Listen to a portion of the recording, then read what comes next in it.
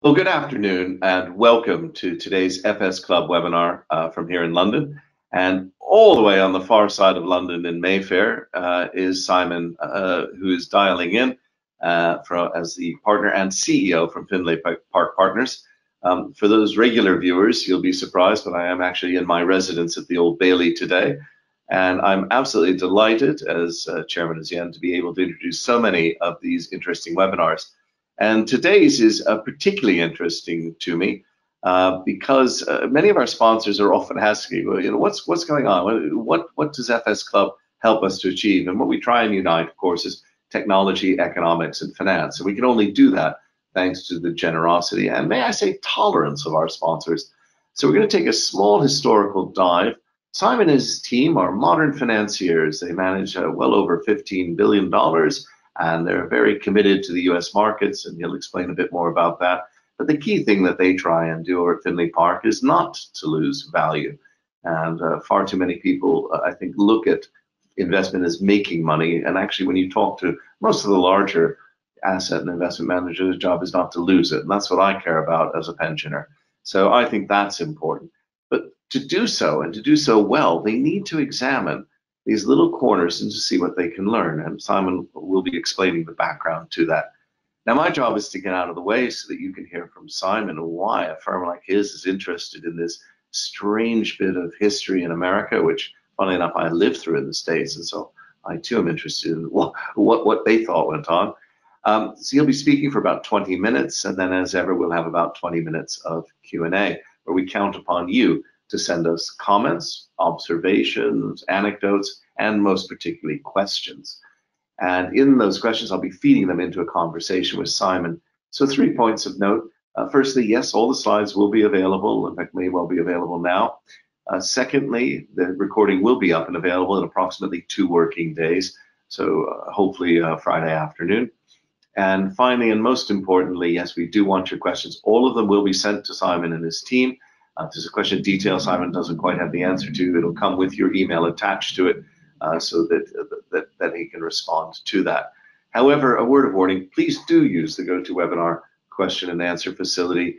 A number of people have over time WhatsApped, signaled, messaged, emailed me, LinkedIn'd me, and all sorts of things. It's really great, folks. I appreciate it. But I'm here with you, and so I won't get those until after it's done. So please use the chat facility so we can incorporate your thinking into this presentation. Well, that's enough from me. Simon, you are the expert, and I'm really looking forward to this. So over to you. Michael, thank you, and thank you very much for inviting me to the FS Club today. I'll begin with a couple of comments. First of all, my compliance officer makes me say this is not financial advice, so I haven't got that over. I'll move on with the historical project that we've got here. I'll also say that much of this work has been done by Joseph von Zanten, who is a financial historian who's been working with us the last 9 months, and unfortunately is unwell today. So very hard technical questions might be taken by email and passed on to him afterwards. But without further ado, I'll move on into the body of the subject. And perhaps a good place to begin is, why did we decide to look at the Nifty 50? And on reflection, I decided the Nifty 50 was a phrase I've thrown around quite a lot. I'm not the only one. We've got a couple of recent headlines here questioning whether the FANGs, these 5 big tech stocks that dominate today's market, are like the Nifty 50. And on reflection, when I talked about it with my fellow partners at Findlay Park, we thought, well, what do we actually know about the Nifty 50? And our answer was, well, not very much. So let's get into it. And it's been interesting what we've discovered as we've made our way through. I had this sort of vague feeling that the Nifty 50 had done well and then disappointed.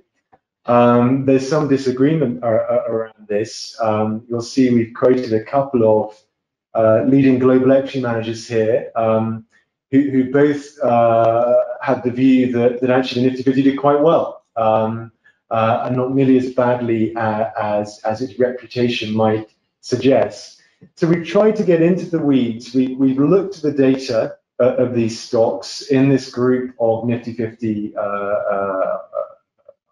holdings and tried to understand how they performed over the last 40 years and what were some of the drivers going on in the 70s? And then perhaps crucially, can we learn anything that's relevant to today's market?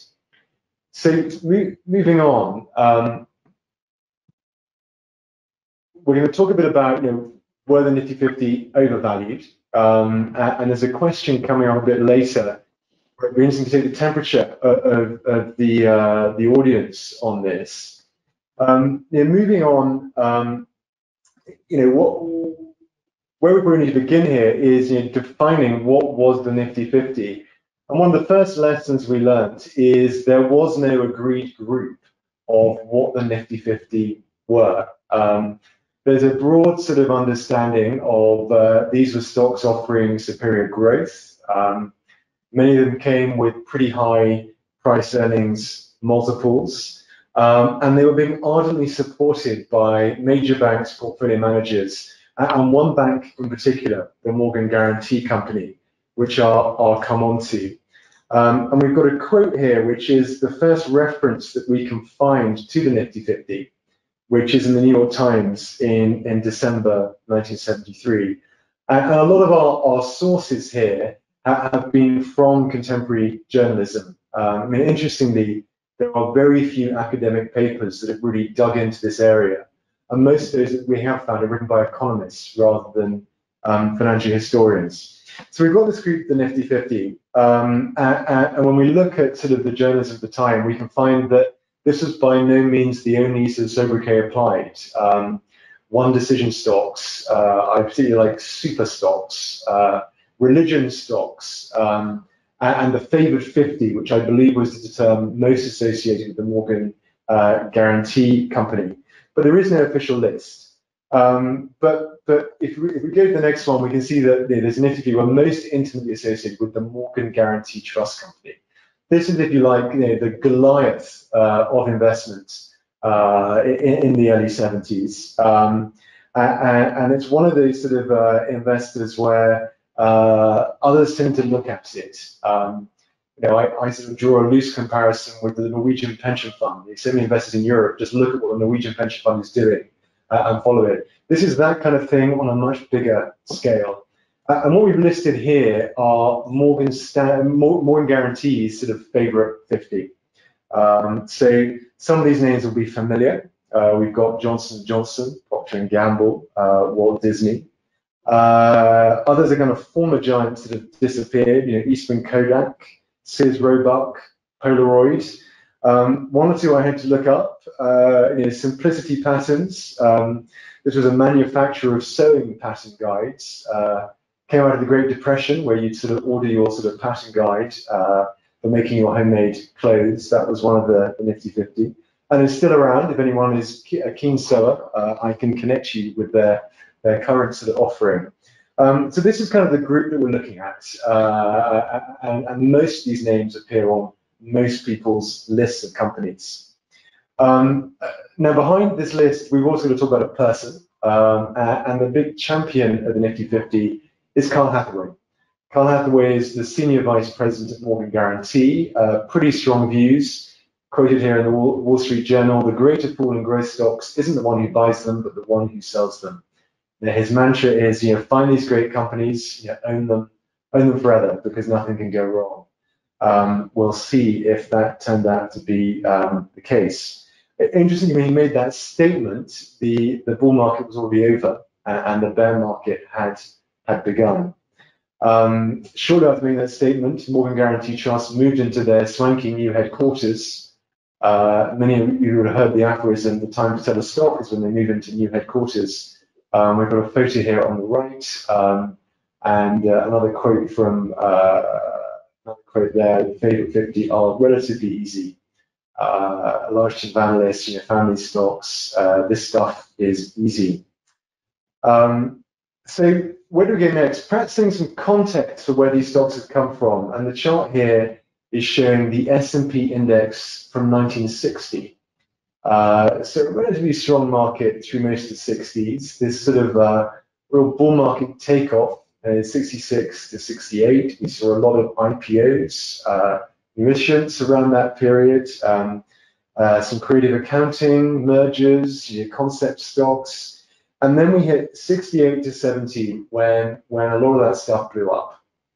And this kind of febrile background created the appetite for the Nifty 50, a sort of an appetite for apparent certainty. And we move on. So here was sort of Morgan Guarantee's philosophy, which came across as made a lot of sense in 1970. They were looking for long run investments, not a kind of short term yield. They were looking for recession-proof companies, those able to maintain growth even during downturns. And crucially, taking these 2 points, they were focusing on companies that have survived the 68 to 70 bear market relatively unscathed. So they were using their kind of rear view mirror to judge future success and form this list of stocks. And that explanation of philosophy comes again from a Wall Street Journal interview that Hathaway gave in 1973. Another great advantage Morgan Guarantee had, it didn't really need to sell stocks because it had this extraordinary, for the time, $1 billion inflow of fresh funds every year. They're storming into its funds. So it had the opposite problem. It had to deploy money rather than meet redemptions. And these flows were steadily flowing into these Nifty 50 stocks. So how did the wider marketplace react? I've got a few sheep at home, so I always like to have a photo of sheep somewhere in my presentation. And we see herd behavior. We see another quote from the Wall Street Journal, 26th of January, 73. You can buy with conviction stocks with super price earnings multiples on the theory that banks and pension fund trusts will continue to fatten their portfolios with these securities, regardless of the price. So you've got this sort of great kind of following wind behind this stuff. You can't go wrong. Follow Morgan Guarantee, and indeed that's what the herd does. They follow behind. But there's even some retail investor interest. Citibank launches a vehicle basically to mirror what Morgan Guarantee are doing. I found some interesting echoes there. We're seeing a lot of stuff at the moment about how can retail investors enter sort of more esoteric, illiquid markets like private equity. It always raises the question when the retail market is being found a way in, and that's starting to happen in 1973 with this sort of the Citibank exchange traded fund. So what happens to stocks? Well, perhaps unsurprisingly, they become a larger and larger percentage of the S&P, and you can see roughly over that sort of 3-year period from the late from 69, 70, they're doubling as a proportion of the S&P market cap.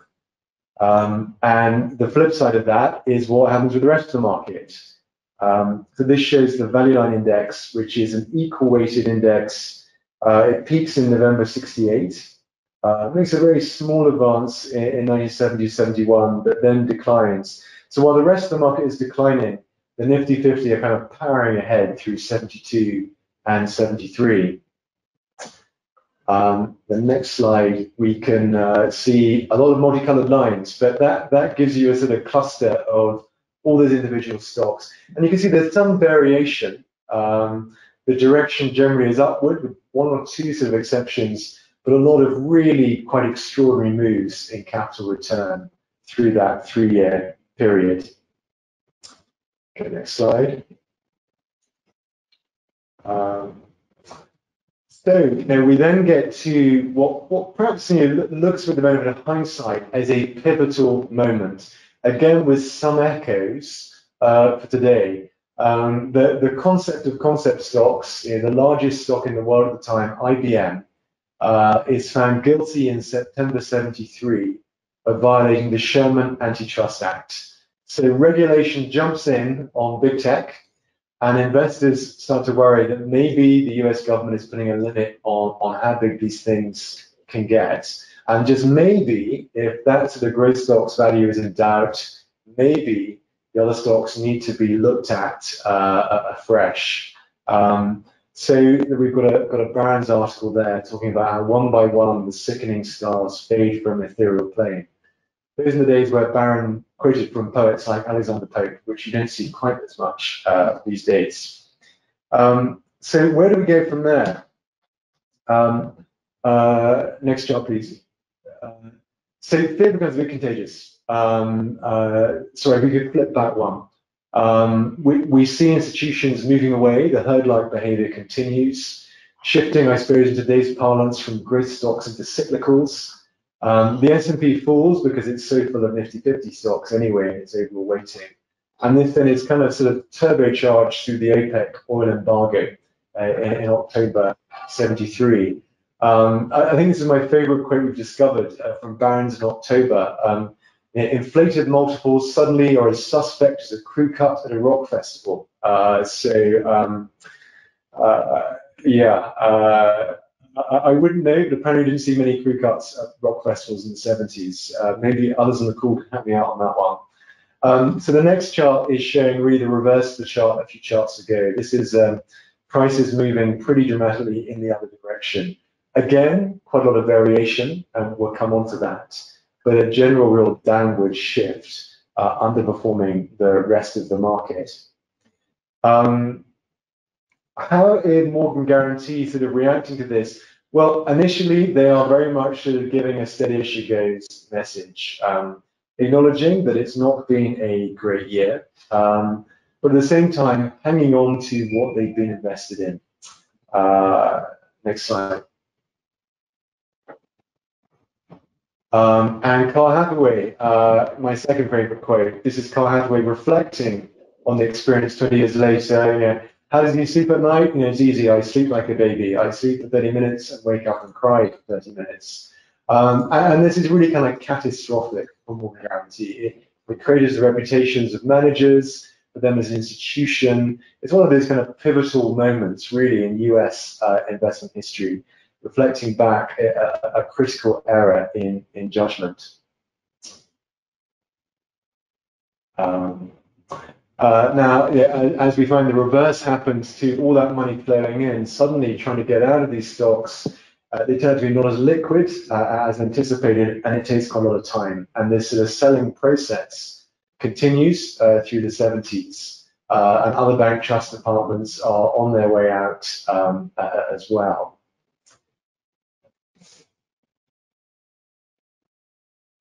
And over time, and this is we run the data really to 2020. You can see the Nifty 50s and percentages. The S&P falls down to at the end of 2020. It's sort of roughly just below 10%.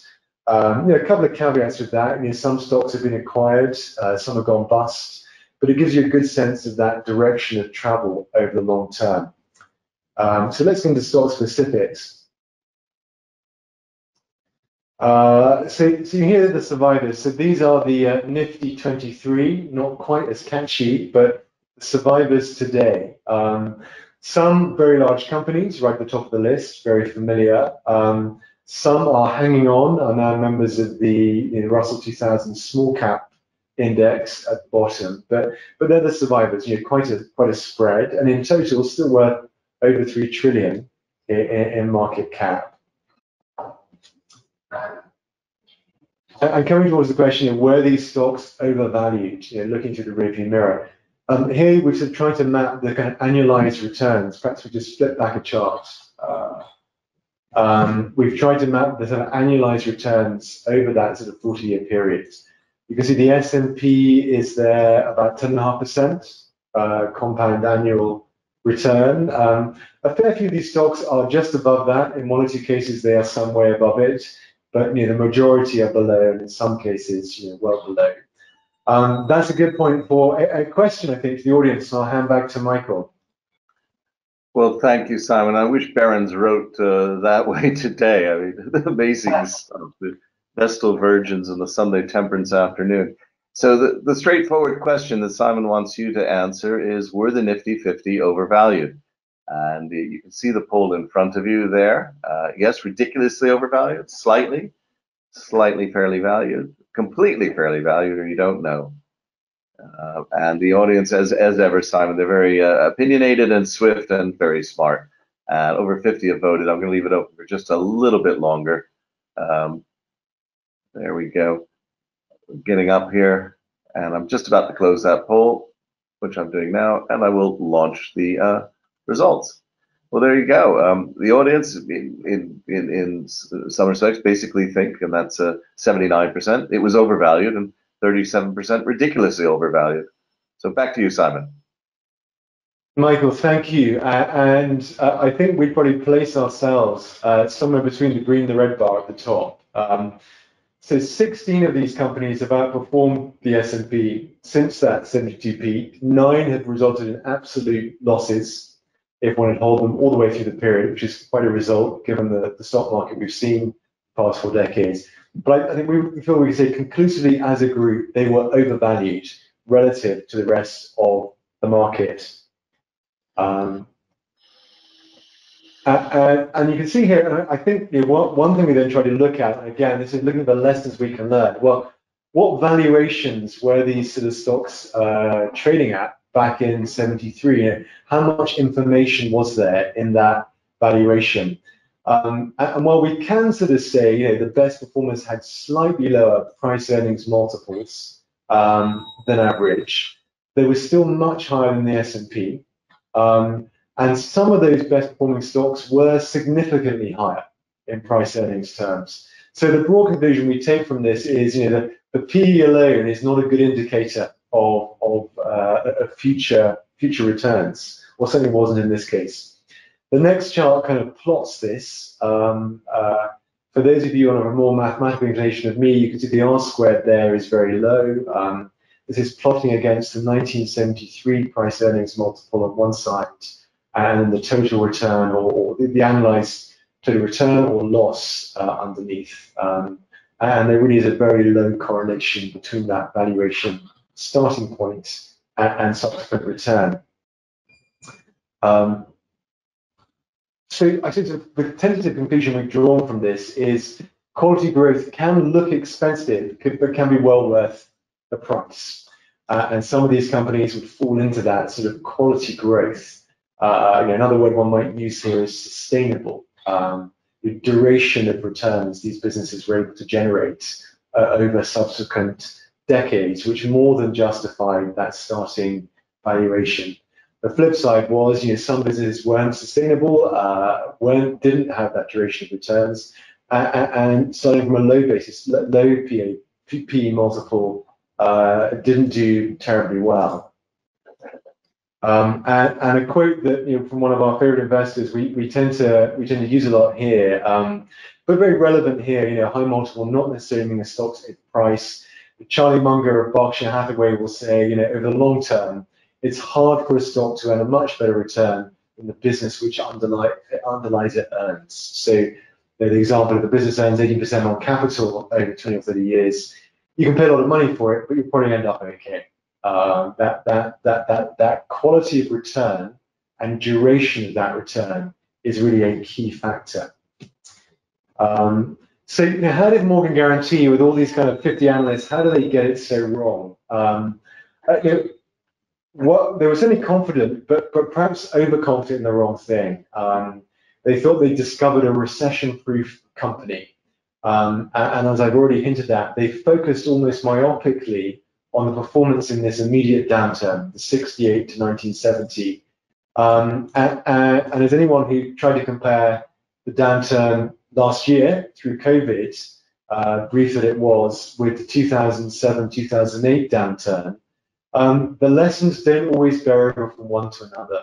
Every downturn is different. And the second one is that sort of past performance is really no guarantee of future results. Something every good fund manager has in their disclosure, but is true of stocks as well. Another interesting, the contemporary journalists in the 30s blamed the problem on was actually on technology. We've just begun to see computers being used by investors, and I don't think one can blame technology. But what I would say is, and it reminds me of the financial historian Russell Napier, who has a great saying that extrapolation is the opiate of the people. I think extrapolation of the past into the future is the problem. And unfortunately, the Excel spreadsheet has allowed people to extrapolate at will. And we are seeing here, I suppose, the beginnings of technology-driven extrapolation. And there was perhaps some of that going on with the analysis at Morgan Guarantee. So the market, we saw this heading following Morgan's lead, buying stocks because others were buying, not doing their own fundamental analysis. They're perhaps looking for an echo here. Passive investing, I guess, didn't exist 40 years ago. Now a very large feature of the market, a large part of the market that is just following. In this case, the benchmark rather than a key market participant, but not basing their investment on fundamental analysis. So summing that up, these are some of the lessons I suppose we've tried to pull together from this. There's a lot more to value than P multiples. Quality growth can be worth a high price. Emotions and narratives can move markets in the short term, both up and down. And interestingly, we saw that trigger event with IBM when the regulators came in. Even when that regulation threat then was removed, IBM stock didn't recover. The emotional narrative had moved in the other direction. And this last point, no stock really can be a one decision stock. I mean, companies change. Even when they remain in the same kind of business, companies evolve and change. And investors need to keep an eye on them. And sometimes those changes can be positive, and sometimes they can be extremely negative. But the buy and forget stocks are really few and far between. I'll end on the example of Polaroid. I was amused to see my children told me Polaroid cameras have made a comeback. Stock, not so much. That's definitely one no longer with us. Next slide, please. And you can see the total return has not been a happy experience, but there have been some positive bumps along the way.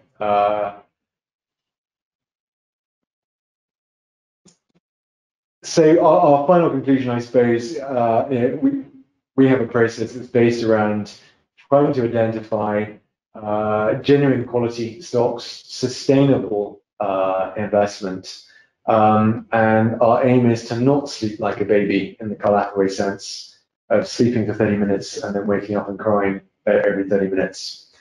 So thank you so much for your time. It'd be fascinating to have some questions. And those I can answer, be happy to follow up on. Thank you so much for that, Simon. That was absolutely fascinating. Fear not, there are many questions, so we won't be able to get to quite through everything. Just a quick one. We've got an observation from both Chris David and from John Spain that it does look that the Nifty 50 was quite skewed towards big pharma. Would that be fair? Yes, and there's some interesting skews in that. I wonder if we can just get that slide back up. Near the beginning of the deck. Yeah, we'll have a look at that. And of course, a little supplementary from Chris David. And there seemed to be an absence of banks and financial services companies. So just maybe some remarks on the composition. Yeah, I mean, I think that reflects again, it's the looking through the recent rearview mirror into what had happened in '68 and 1970. Then as now, banks were seen as far more cyclical companies at the whim of interest rates as much as individual stock fundamentals. And Morgan Guarantee's favorite 50 here, it was trying to look, I suppose, for, I think what they thought they'd done is identify businesses that could go cross cycles. And financials didn't really fit into that. Okay. Now, Chris David again, we're chatting there about Carl Hathaway. How does the Nifty 50 compare to the Warren Buffett approach to investing? Yes, it's a good question and worthy of a much longer answer.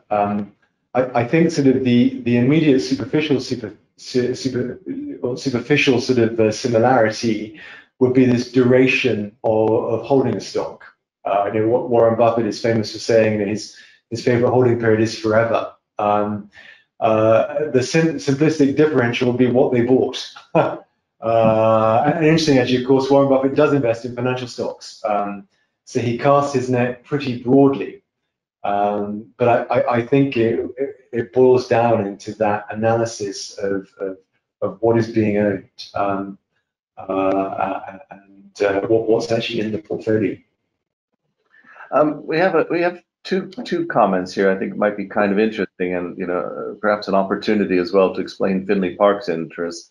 Charles Vermont says, "Do you think it is possible to pick stocks, or is the key allocation by country and sector?" And John Falk says, "It looks like you can forget all stocks, just invest in the S&P 500." So some comments on that would be useful. Yes, I mean, of course, there is a very strong school of thought which has been has echoed out of the Yale Endowment team around the US and across the world that for certainly large cap US, you should just go passive. I'm probably not in a position to give an unbiased answer as CEO of an active manager in US equities, but by definition, we believe something to the contrary. I think what we would say is there is a role for active management, but it's for the buyer to decide and determine. I think comparing the US to the rest of the world, again, I put my hand up and say we are a US equity manager and the rest of the world are less familiar with. Perhaps one point I would make for anyone who's something to look at comparing the US to the rest of the world is, again, there's a danger of simplistic comparisons. The US always screens as a much higher PE than other global equity markets, but the composition of the US is very different. And perhaps one factor to look at, which has become really important the last few years, is this sort of this profile of very high free cash flow margin, very high growth companies, many of them in the technology sector.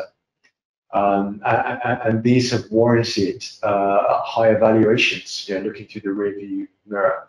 So I always point anyone doing a kind of cross-market comparison, look at the components first as you dig in to what you're getting in markets. It's quite different. Okay. Let me have a look at two other areas. We touched briefly at the very beginning on what I think is often called the FANGs, although there are many other acronyms, but basically the big five tech stocks.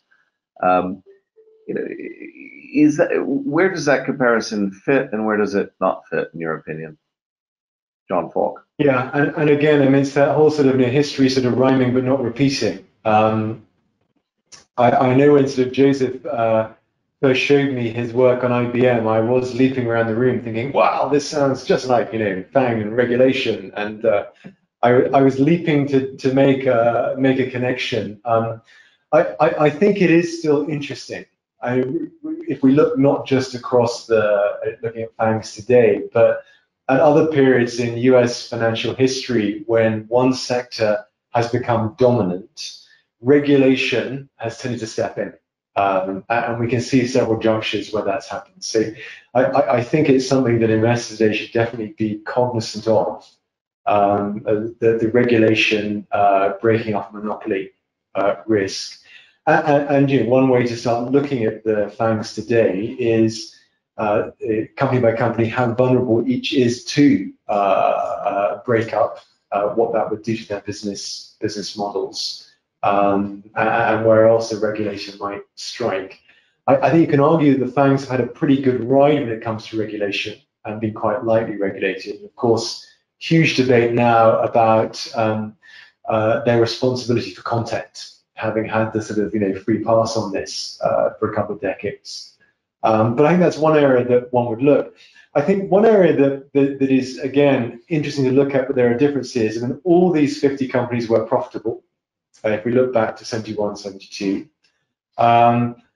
Looking across at the tech companies today, these have been very profitable businesses.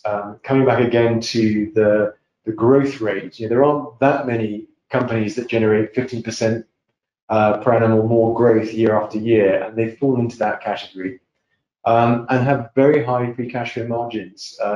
still generating, and you're taking market share, still generating that growth. So there has been some logical basis for focus in that area. Again, where I would point someone towards wanting to do more work comparing today's market and this market is sustainability.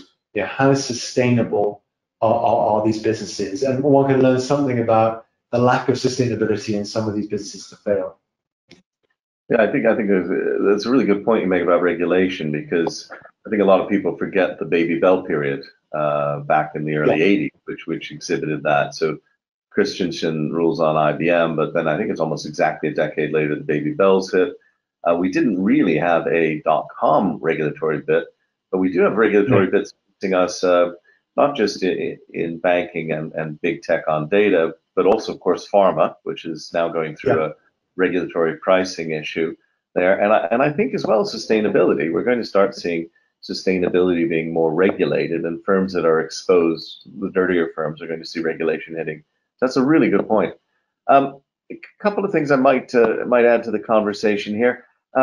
Chris David again, what would a new Nifty 50 look like today? Yeah, a good question, and I don't have a definitive answer yet. We have set it up actually as the next stage of the task here to create a sort of a new Nifty 50, but I don't have a definitive answer. I mean, I think one way we've thought about it is, do you just start with, given the dominance of passive investing, particularly in US equities, do you just say today's Nifty 50 is the biggest 50 stocks in the index? If we're trying to draw a parallel with people following guarantee and now they follow the index. So that's one way we're considering it, but we're working through one or two other ideas as well. To do that. Actually, our most recent exercise, we've just competed in this area. We've looked at how the 50 best performing stocks since 2008. So this sort of period since that sort of financial crash, what's sort of performed best, and that's quite interesting data. I mean, it's a real mix of sectors with some surprises in, but the diversity of sectors is one thing that really struck us about that. Okay. You sparked interest here. Angel Gaviero is going up a similar line. The Nifty 50 weight over the S&P chart was 40% at peak, and then plateaus for decades at 20% until .com. So maybe a 73 to 95 analysis as a start, etc. Kartik Patel says that the Nifty 50 index in India post-COVID has dramatically risen. Is it the making of another bubble? I'd like to ask you two questions, if I may. There are two things kind of missing from the presentation that I'd just like to ask about. One is about volatility. I didn't see volatility or Sharpe ratios. Did you have any observations on that? Yeah, I mean, the short answer is no. I mean, clearly we've got some. Yeah, the short answer is no. I mean, it's something I can follow up with. We've done a bit of work on it, but we haven't brought that towards the presentation content. No, we appreciate you sharing. I was just curious. You know, a lot of asset presentations would have that kind of present. And a second one, which is these days sadly far too historical, but one might argue that that the Nifty 50 were, I would assume, largely dividend generating. And so, you know, what's the relationships of dividends and, of course, their relative disappearance? Any thoughts on that? Yeah, I mean, and again, that would be a follow-up question. You're right. I mean, dividends, particularly that coming out of that phase of the market, dividends are a much bigger factor than today. We haven't done that specific kind of correlation analysis around dividends and performance, so we haven't done that. And one of the challenges with dealing with this data back in the 70s has been the relative paucity of data that we can pull out to analyze. I mean, essentially at a company level, we're working with earnings per share and revenue. And one area we'd love to get into is looking more at sort of company leverage. And that's something that we look at a lot in our current process. Leverage is a key kind of measure of risk. But frustratingly, we just haven't been able to get good, clean data around that. Like all these history projects, there's always more you want to dig into, and you reach a point where your sources start letting you down. But no, that's the great thing about good research. You just keep going. Don't we all know you got to slap yourself and put it down? Yeah, just competing dividend yields were extremely low. I don't know much about the period in that sense, but I did always historically look at dividends as a bit like kind of going and donating blood. It proved you were a healthy individual if you just gave a little bit. Yeah. But moving on, a lot of people just like to close, I think, on a few things. I'm going to try and pull some comments together. I'm also getting a lot of congratulations on a brilliant presentation. Kartik Patel, he liked your herd investor behavior points, and he thinks it's happening now. Well, one area where we've definitely seen, that people are going and investing, buying, as you say, not based on any fundamentals anybody can discern, including themselves, is the whole cryptocurrency market. Any thoughts on this in cryptocurrencies? Yes, I mean, and again, I find, I think I find myself very much in the skeptical camp of crypto, while being open-minded that maybe there is something new here. I mean, other investors have written about this extensively, and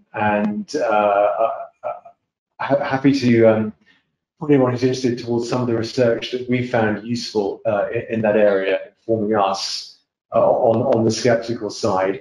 We have tried to look at it with an open mind, but so far are definitely struggling with it conceptually. Okay. Hugh Purser, did you look at an unweighted Nifty 50 performance versus an unweighted S&P performance? No, we haven't done that, and that's we haven't sort of unweighted it. So you mean it's equally weighting every stock? Okay. Yeah. Yeah. So that's an interesting idea. Yeah. And kind of the final, well, not quite the final question. Deepak Lawani, many of the world markets, especially the US, are at new all-time highs. In your general opinion, are these bubble values? That's the big problem, is that when you're in a bubble, you can't see it, almost by definition. Yes, again, and it's sort of it's a much longer answer, I suppose. I mean, I think an area that we also look at, like many investors, is the impact of stimulus, monetary and fiscal, on markets, and trying to unpick that. And I suppose the get out of jail answer for an active manager is it's no time to be passive. You've got to be selective. Yeah, beyond that, I think certainly some traditional measures of valuation, you're absolutely right, are high points. But in many cases, that has been the case for a number of years. So unpicking that impact of stimulus is really challenging, I think, for investors today. You had on one of your slides, I think it was, I wrote down February 73 from Citibank, and you said it was an exchange traded fund. Was that the term that they used then, or did you mean you looked at it and said that was the... I believe it is. I mean, I think it's in a slightly different context to how we would see an exchange traded fund now. But I believe that is the language that we've sort of we've lifted off. I will double check that point with Joseph, but I believe that is the contemporary language we've quoted. Just curiosity. Well, look, I'm getting a lot of congratulations in, which is, and I'm happy to pass them on. Anybody who wants to send more in. But it's always a sign that I've kind of run over time or close to it. This has been great, Simon, and we're really sorry Joseph couldn't be here to bask in the glory he deserves. Truly a blast from the past, but as you said, very much about history doesn't repeat itself, but it often rhymes. I believe that's Mark Twain. And that is so true today. I think Barron's editors ought to be rereading their old reports for far more inspiration. And I loved that quote I'm definitely taking away, which is extrapolation is the opiate of the masses. It certainly beats religion in the modern era. So that has been absolutely super. I'm just going to close, if I may, on 3 quick rounds of thanks. The first is merely to say to our sponsors, thank you so much for allowing us to have such fascinating sessions. And we hope that you're proud of it. And we hope that those of you who are online enjoyed it. Secondly, I'd like to thank the audience today. Beautiful set of questions. They are really fit the presentation. I appreciated them. And Simon, you answered them so beautifully. As ever, folks, we do have a very active webinar series ahead, not least a report that we're bringing out on Thursday, which I'd appreciate you kind of coming in. That's tomorrow morning at 9 o'clock. And we're looking very much at the Sustainable Development Goals. And we're dialing in from Labuan in Malaysia, who sponsored this report really on how digitalization and international financial centers can make a difference. And next week, of course, we're dropping in on old friends in Busan, which has been a really emerging center that many people have overlooked, and I don't think they're going to be overlooking it for much longer, as it's grown enormously over the last 10 years. So lots happening out there. But my biggest thanks, really, Simon, is to you, and and behind you, Joseph, who we do hope he recovers. You stepped into the breach beautifully today. Lovely presentation, well delivered, full of interesting stuff, and much for us to ponder on. So I'd like to thank you for that. And I'm afraid. Thank you very much for having us. Great. I can't open the floodgates of applause, but I can say goodbye, and we hope to have you back as you do more research. This is really an interesting area for all of us. Thank you. Thank you very much.